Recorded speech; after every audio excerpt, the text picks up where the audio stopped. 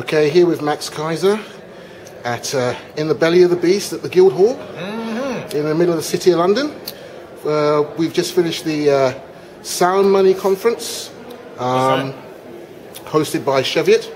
Max, your thoughts on the day's proceedings, please? Well, I introduced my stamp, Crash JP Morgan by Silver Stamp, and there was an immediate rush to the stage, and I was stamping hundreds of notes, you know, 10-pound notes, 20-pound notes. The 20-pound note is the best because it has a perfect little space on one side. It fits perfectly into that. So people want to get these stamps now, and it's going to disseminate accordingly the whole message. So you can turn your worthless fiat note into something of mass communication. Indeed. Yes, And it definitely did work for the 20-pound note, actually. I've got to say, it looked really nice on mine. Yeah, it's hot, man. It's sexy. The babes like it. You know. And that's the important thing. You're trying to smooth down some babe. Check it out. You know, and they're just melt like butter. That's the big thing about it. Yeah. In terms of the silver action that's been going on recently, man, and there's been a lot been made of this whole CFTC situation. I know a lot of the commentators, people like Ted Butler, have been they've been sort of pitching their hat on the possibility of Gensler and Bart Chilton coming through and so on. But you know, it's been proved yet again that perhaps there isn't anything to be really found in the establishment spaces. I mean, do you have any comment on the CTFC and where we've been with all that and where we might go at the back end of it? Sure. Well, the recent news, of course, is that CFTC, they raised position limits, basically. So banks like JP Morgan can increase their number of naked short sales and short sales in the market. And as a result, prices dropped. Now, this is a bullish sign because it shows that they have to react. I mean, you're forcing them into a reaction. And the idea of raising position limits is in itself limited. There's only so many times you can do that. I mean, now position limits are going to go to where? 100%, 110%, and if the buying still comes in as it's going to, the barbarians basically are going to overrun the wall, and the CFTC comes crumbling down, as does JP Morgan. Is the U.S. government going to defend JP Morgan? Sure they can, but that means they're going to have to sacrifice the U.S. dollar. So either the U.S. dollar goes or JP Morgan goes. As long as people keep buying silver, and they are reacting. They're raising position limits. They're increasing margin rate again. Again, they're reacting to what people are doing out there in the marketplace, and they're doing it in a very low-tech kind of way. They're just buying physical coins, and this is having a reaction in these huge institutions. So it's like a guerrilla warfare, and you know we're winning as far as I can tell. Do you think that's fed in some respect because a lot of people have been talking now that there seems to have been some backwardation come into silver? That's been the talk recently. Do you think that's in some respects related to the CFTC situation? When you have manipulated markets, you're going to see all kinds of distortions and misallocations, and that's what that's all about. And their ability to suppress the price using techniques of manipulation are running its course because it's limited. You know, you cannot fight this mass global army of physical buyers. Max, thank you for speaking up for Ireland. Oh, okay, thank super. you very much. All right. All right, we'll continue to do so. Speaking of, how is the... I told you the babes love Crash JP Morgan by silver. I can tell you. You know, it's like catnip. They're all over this thing. You guys, get yourself one of these stamps. You heard it here, folks. You heard it here. I mean, I know you guys were in Dublin recently. There was a big conference and so on. How did that go? Was that a lot of positive outcomes from that? Or? It went very well. We shot a film about the continuing problems in the Irish economy, and people there we met with. We had a kind of an open house. People came in, and we had a really good conversation with folks. And they're very, very... Well, the funniest thing I would say is that I kept meeting people who told me that, you know, Max, the problem is that people just don't know what's going on, and they don't. And then they would, for 20 minutes, tell me all about fractional reserve banking, fiat currencies, Ron Paul, the history of gold and silver. And I thought that's kind of funny because he just said nobody knows what's going on, but he seems to know a lot about what's going on. But this happened all day everywhere I went. People would say nobody knows what's going on. Here's what's going on. And then they would tell me what's going on. So the problem is that people. It's not that people don't know what's going on. The problem is that people haven't joined forces yet to stand up and strike a blow. Absolutely. Because, of course, that would be a risk, a political risk. And that people, that's the last recourse in any populist movement. Because once you go past the pale, when you strike the moment of freedom, there's no turning back. And now we're seeing this issue of corrupt bankers is manifesting, and you see what's happening in places like Tunisia, Algeria, Egypt. Okay, that's all connected to Athens, Dublin, Reykjavik. And it's all spreading. It's the global insurrection against banking occupation. Absolutely. Silver is available all over the world. You can buy it with cash. You can buy it for $3. You can buy it a nominal amount, but all that silver adds up. And for every ounce you buy off the physical market, 100 ounces of paper silver get destroyed on the balance sheet of the enemy. I mean, sticking with Ireland for a second, I mean, I know the Greens have left the coalition. In the UK. You're in the UK. No, in Ireland. In Ireland. But the Greens left the coalition. There's a situation where you've got a prime minister who is no longer the leader of his party, and yet he's still trying to continue and push through these IMF measures. I mean, did you have any sense whilst you were in Ireland? I mean, aside from the obviously the groundswell of public opinion at the local level, just in terms of anybody you might have met within business or politics, where there might be an unravelling where maybe the IMF deal is rejected, maybe we get a second Iceland in terms of another country that's trying to sort of find its own solutions outside of the usual sorts of IMF, World Bank type deals, which are basically, just rape yourself, which seems to be basically their solution for everything. Did it seem like there was actually genuinely a potential for something else happening in Ireland for you? Nobody wants the IMF deal. When I was, the questioning the IMF deal is now back on the table. Okay. So that's the first step toward rejecting it. And the population doesn't want it. And the economy continues to deteriorate all over the world. So, the reason why people, banks, IMF, World Bank, they put in these measures is because they paper over the problem, and then within a year or two, they're bailed out by one thing or another. And in this situation, that is not happening. The situation, because the debt levels in the global economy reached complete saturation 2 years ago. In the U.S., which is a good model, the U.S. in the 70s, the dollar was at risk, and they decided, well, instead of having the dollar tied to gold, we're going to tie it to oil. And that actually created a huge, boom in the U.S. economy. Okay, there was costs for that in other areas, but you could focus on a very narrow numbers and say, okay, GDP is improving. In the 80s, of course, Japan was going to take over the world, and the U.S. dollar was at risk.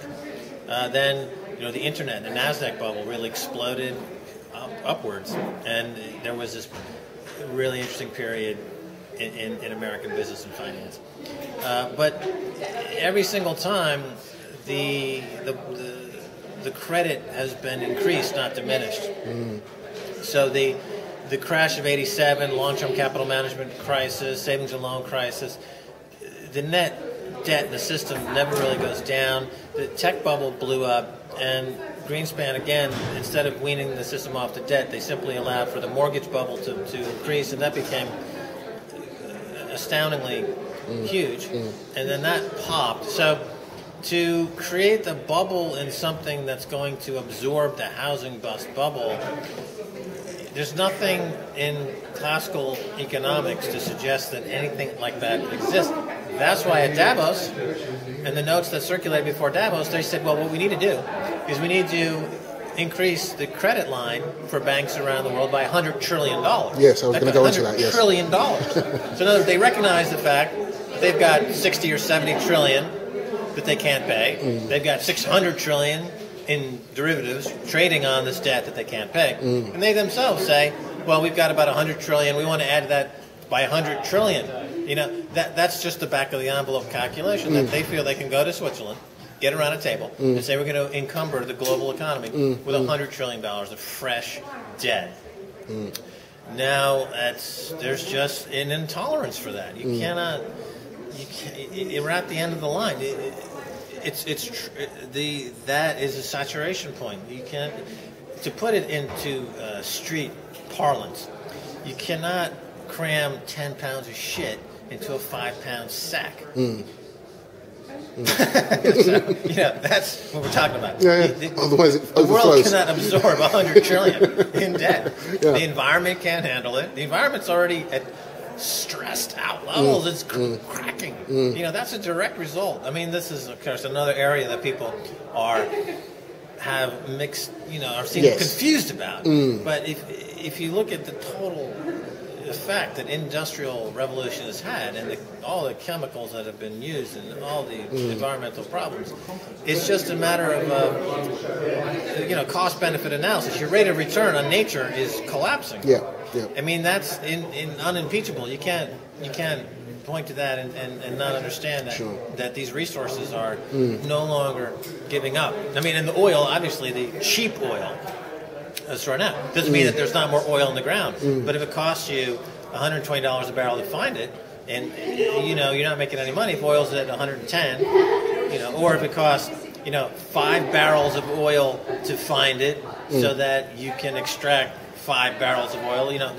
Economics that doesn't work out. It's all going negative. Absolutely. I mean, you've made very strong parallels in the past and spoken about this eco crisis, as you've called it. Right. Are you?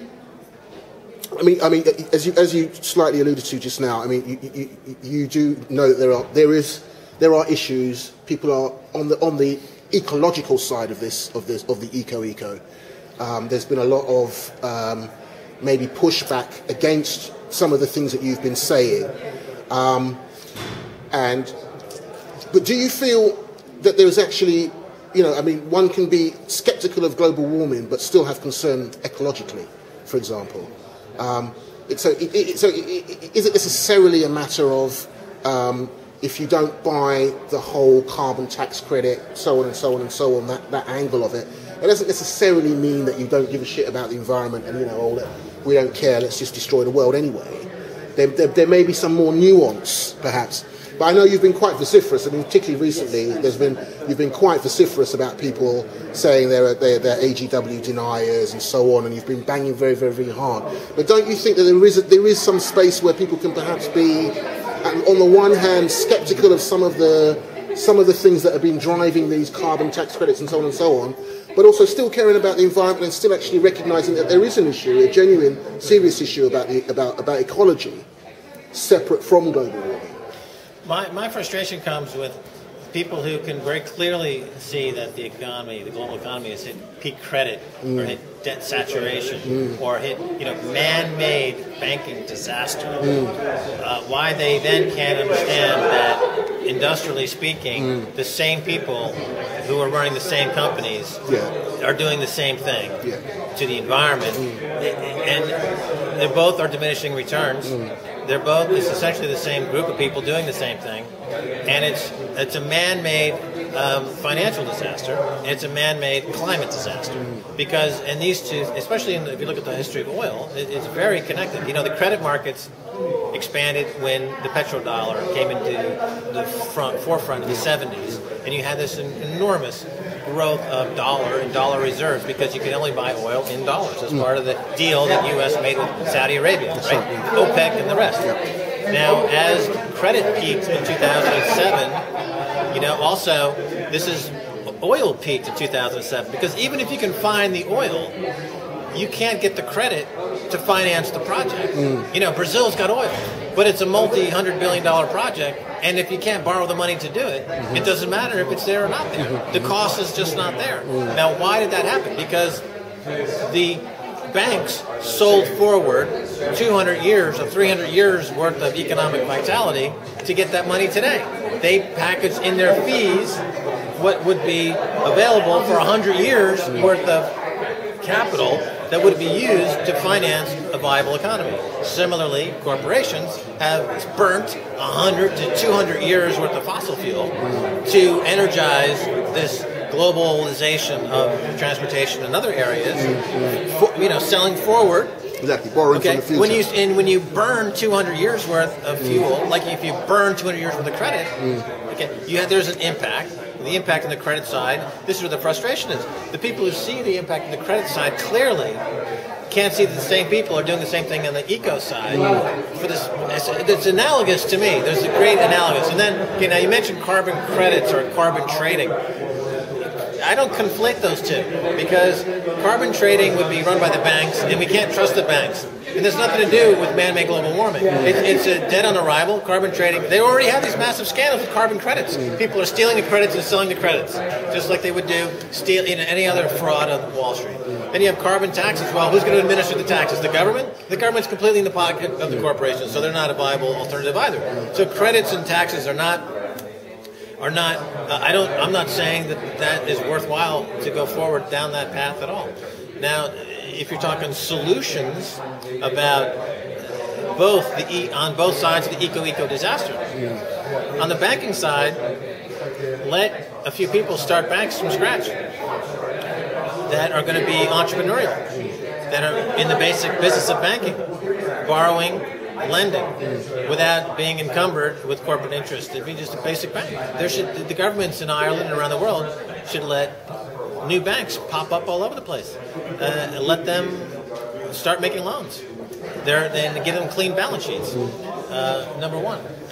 Second of all, similarly, on the energy front, let alternative energies and engines and grids and things like this, give them the freedom to compete. They do not have the freedom to compete. Just like on the finance side, there's no freedom to compete. So again, there's a huge analogy there, that the solutions are the same, the problems are the same, and it's all man-made. So, and this is what I would propose as a solution for both problems. I'm all for free competition. I'm all for capitalism. But that's not what we have. We have price fixing. We have oligarchs. We have kleptocrats. So let's just try capitalism for a change. See how that works. Absolutely, yes. There's a lot to say for it. I mean, this is one of the arguments I've had, particularly with a lot of people on the left, when they talk about, free market capitalism and so on. I mean, I say, well, it might be a good idea to have some free market capitalism, actually, because, how can you talk about a free market when, states have the monopoly on legal tender, for example? And so in terms of the payment of debts and taxes, there is no free market. And perhaps if there were parallel or complementary currencies allowed to compete with, say, in the case of the UK, sterling, perhaps that might be a means by which we could actually make something move a little bit more interestingly than where we are now, because we seem to be on this runaway train, which is all about, it's not even robbing Peter to pay Paul, it's robbing Peter to pay Peter in some sort of weird, twisted kind of way. It's financial narcissism. Absolutely. Well, this is it, exactly. I mean, the idea that, that at Davos they can start, in all seriousness, saying we need another $110 trillion. They call it credit, but it's quite clearly debt, to solve the problem that we've already got. It just seems to be absolutely absurd. There must be some sort of a break. Well, look, the people on the left who critical of free market capitalism, let's say like a Michael Moore, for example, who he made a movie, Capitalism: A Love Story. Yes. Now, if you ask somebody like this, what's their feeling about competition? I'm sure that he's very for competition. His films compete in the global film market, absolutely, and they do very well, and he makes millions of dollars because he's a good competitor. As a filmmaker, he's very competitive. Yes. That's capitalism. So he's not actually against capitalism, even though he doesn't know that he's not against capitalism. Yeah. Right? But he's... Yes, sir. He's against oligarchies and kleptocrats and broken financial system and everything like this, exactly. as I am. Yeah, but he's not against capitalism. What is capitalism? Okay, there's two choices you can have for an economy. You can organize your economy around two themes: competition or cooperation. Those are the two basic things. Now, can they coexist, or are they mutually exclusive? People will tell you that they're mutually exclusive. That's generally what you hear. And there are folks who are on the left who say We need a cooperative model. And there are folks, and we know what the arguments are there. And then there are folks on the right who say we need a competitive model. We know what the arguments are there.